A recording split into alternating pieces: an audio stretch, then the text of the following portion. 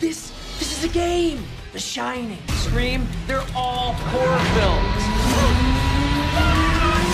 Awesome, wasn't it? Hey guys, so today we are going back to the roots of this channel and doing an old-fashioned movie review. Now this one is called Fear Inc., which I had discovered just browsing through Hulu, which it is available on Hulu if you have that. Heard nothing about it. I think I watched the trailer before watching the movie. It was made in 2016, directed by Vincent Masciali. I think that's Italian. I'm horrible at pronouncing that, sorry. So this movie is based on the short that was created in 2014, also called Fear Inc., which is directed by the same guy and written by the same guy, and I think the writer of both starred in the short version. I have not seen the short.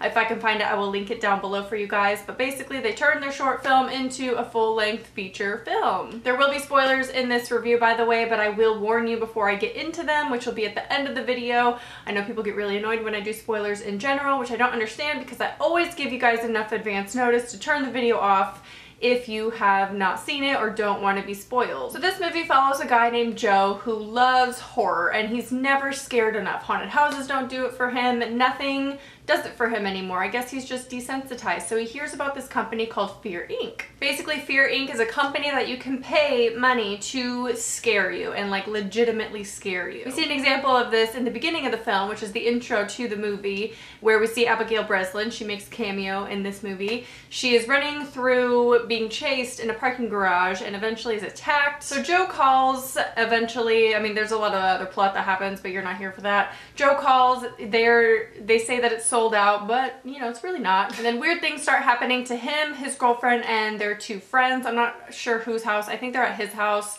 And it's kind of like a sleepover. They're just doing double date sleepover kind of thing. And these weird things, you start to think, well, it could be Fear Inc., but you're kind of questioning it and thinking, what if it's real and it's not Fear Inc. and maybe that's the twist? But as a whole, this movie wasn't that enjoyable for me, only because I literally called every single twist that happened, every single one. I watched this with my boyfriend and before anything happened, I would say exactly what would happen and then it would happen. So this movie is very predictable, especially if you have seen horror movies in the past, which I assume if you're watching my videos, you have watched some horror movies in your lifetime. It's hard to say whether this movie is self-aware of what it was doing with the cheesy horror tropes that it was using, because in the beginning and throughout the film, they talk about their favorite horror movie death scenes or their favorite horror movies. I don't know, they kind of talk about horror movies a lot throughout the film. So I don't know if it was like aware of itself and how cheesy some of the moments were, or if it wasn't. You know, like Cabin in the Woods, the whole first half of the film was a cheesy horror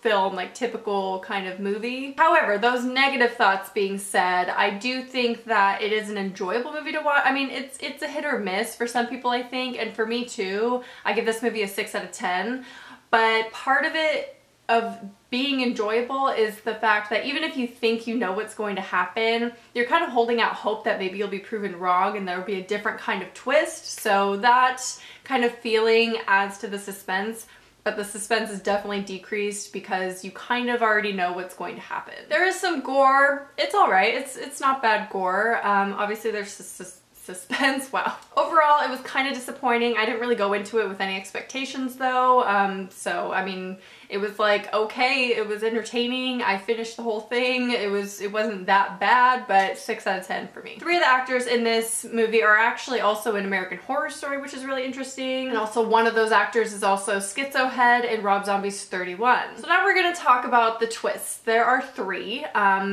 That, you know, that seems to be too many in my opinion, but it kind of kept the movie interesting. Without it, it definitely would have been way worse of a movie for me. So because we're talking about the twist, this is your spoiler alert warning. Yeah, I'm gonna talk about some spoilers. So if you haven't seen it or, you know, just don't want to be spoiled, I don't know. If you don't want to hear the spoilers, don't watch. So the first twist that we see play out is the very beginning of the whole process. So you see the people kind of start to attack them, and the viewer is actually led to believe that it's all real. And I think one of the scariest parts of this movie is this beginning twist, because there's a TV newscaster who's saying that Joe, the main guy, has just killed all of his friends. This happens before any of the action happens. So you're like, oh, so that's kind of cool. That makes you believe that it's Fear Inc. because why would a news station report on news that hasn't happened yet if it was real life, you know what I'm saying? But what makes this scary is the fact that it kind of starts to come true, which is really, really cool. So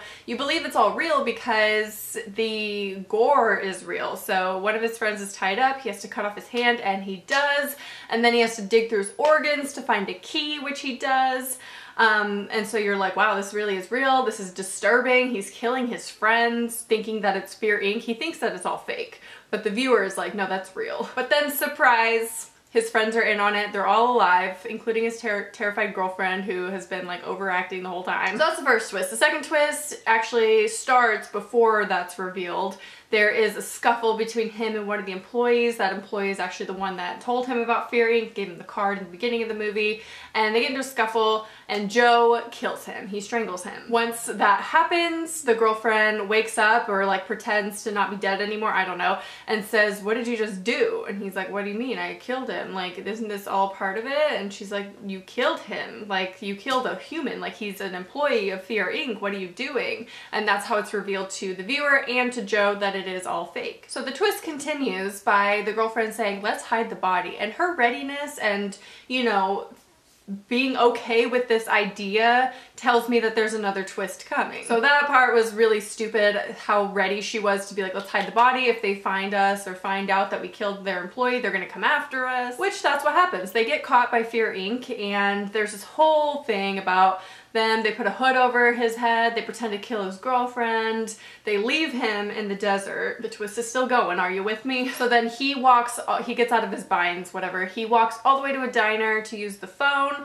and when he calls 911, the girl on the other end is like, are you scared yet? And then he looks and it's his girlfriend is sitting right next to him. Well, it's like down the bar, but she was the one on the phone. So she reveals that that was all part of the package. He didn't actually kill the guy. He probably took like tranquilizers, I don't even know.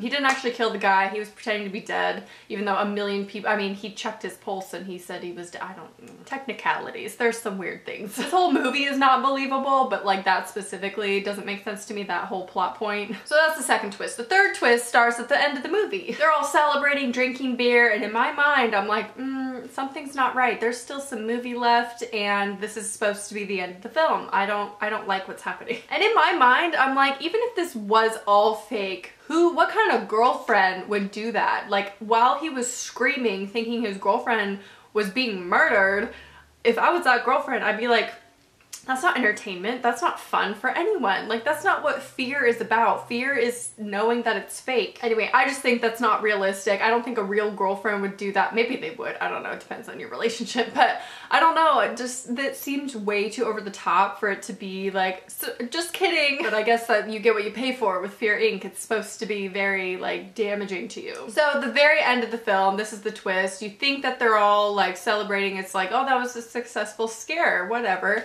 But then the employees start to surround him, his girlfriend, and his two friends. They snap his friend's neck, they shoot the girl in the head, and then they slice his girlfriend's throat. The ending line is super cheesy. The guy's like, I wouldn't let you leave without experiencing some of your favorite death scenes. And then he's like, cut to black. Oh, sorry, cut to black, bitch. That's what he says. So those were the three twists. It definitely goes back and forth between what's real, what's fake. You don't really know.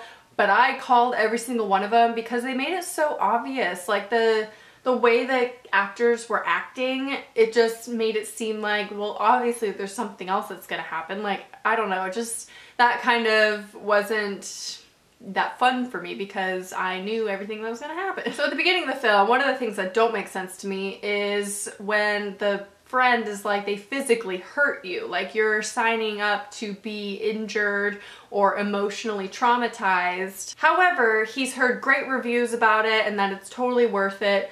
How would he know, or who leaves these reviews if they kill you every single time? Because he had mentioned his boss signed up for it, which was the woman in the beginning of the film, and she hasn't been to work in weeks, and he's just assuming because she's emotionally traumatized. But she actually died because they kill you. Like, that's the ultimate fear, I guess. You know, you just end up dead. But who leaves the reviews? Like, the employees? Like, I don't understand what he means by that. Anyway, there's a lot of plot holes kind of like that. Just not believable of a storyline at all. But if you want a cheesy kind of gore, action-y, suspenseful film that you kind of call every single twist, it's honestly, it's not scary. So you can definitely, if you're a newbie to horror, or you know, you could definitely watch this film, that's for sure. Let me know down below if you've seen Fear Inc. and your thoughts on it, if you knew the twists as they were gonna happen.